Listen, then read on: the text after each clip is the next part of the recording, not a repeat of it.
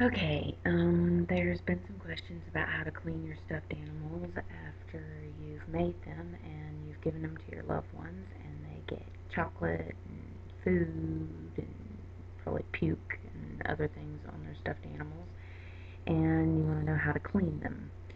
I've just got done cleaning my son's, and I did it in different pillowcases. I wouldn't suggest washing them, just throwing them in the wash without putting them in a pillowcase and closing the top of the pillowcase, because the yarn will get really roughed up and it's really hard to clean up. And I had to do that with one of his stuffed animals, which is how I know you don't just throw it in the washing machine.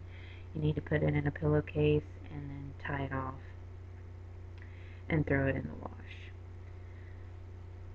So, the first one I'll show you is the dragon. It's been through the wash, and of course the ends will come out. You'll need to crochet hook back the ends, that's no problem. This is the Homespun Lions brand yarn, and it held up actually really good when put into just a cotton pillowcase. Don't use the flannel pillowcases, and the reason being is I used a flannel pillowcase, and the lion, as you can see, has stuff on it. It's fixable, it's just more tedious, and I'll kind of tell you how to go about doing that. But now, this yarn that he was made out of, which is a fluffy yarn, it usually shows up in the baby yarn stuff, and it can go through if you can just throw it in the washing machine. You don't have to put it in a pillowcase, and all I have to do is retuck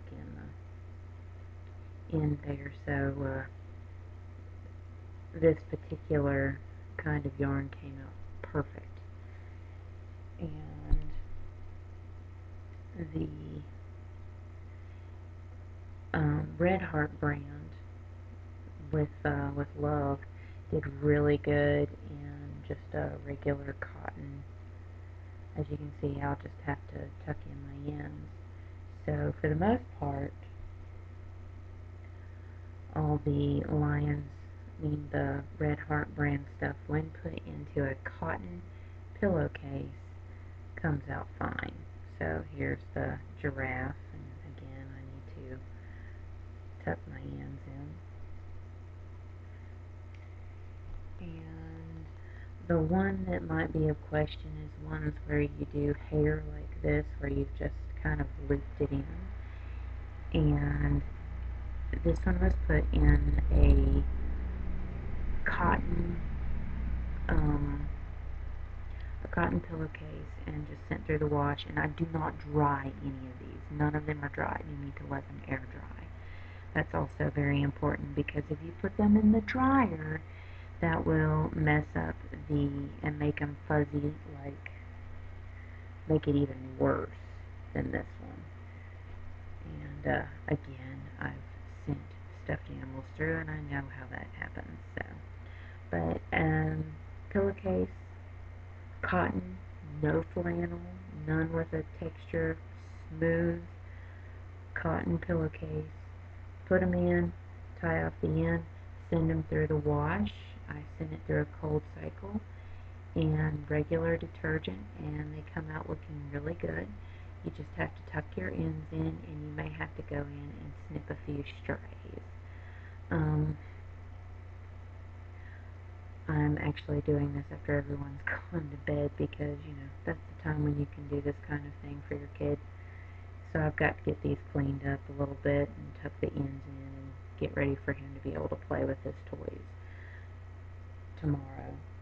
But yeah, that's how you want to go about it. So you want to do cold water in a cotton pillowcase, no flannel, and you can use regular detergent. Do not dry.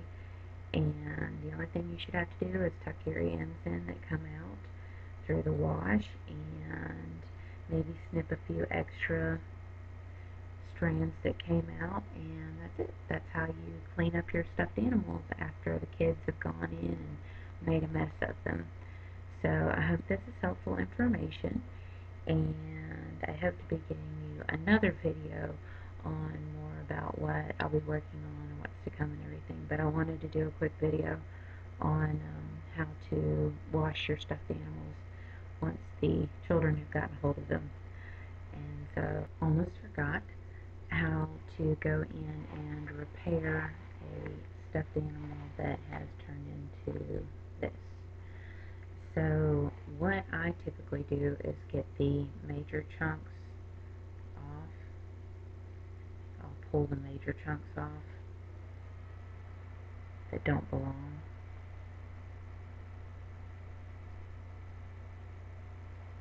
And you can take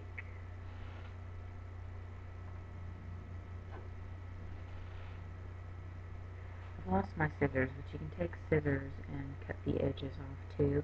And then if you have some smaller ones that you want to get off and you can't just pull them off, you can take one of these little singer things. I don't know what you call them. My fiance ordered it, but they're great for getting the little fleck things that build up through friction on clothes and everything. And if you use this on these, what you want to do is just lightly kind of barely touch the yarn, and it'll just get that edging off, and that's kind of how you go in and you fix it. So I'm not going to turn this on because it's kind of loud, and I'm doing this with everybody in bed already asleep, which is how I work most of the time. But yeah, you can go in and you can pull off the extra, and then you can go in and snip with scissors, and then if for no other reason, pull out your tool to get off the little flecks that you normally get on your clothing, and you just don't stray off. You can grind it in there, just lightly go in, and that'll pull the rest of it up. And that's how you clean up one that's ended up doing this by, for some reason, accident, you forgot to put it in a pillowcase, or you put it in the wrong kind of pillowcase. I can say that you don't use flannel, and that's how you go in and you clean it up. So hopefully I will have you another video on kind of what's going on and updates and that kind of thing. But I just wanted to get this video to you on how to clean your stuffed animals and everything. And so I hope this was helpful, and I will be back to give you some more information later. Alrighty.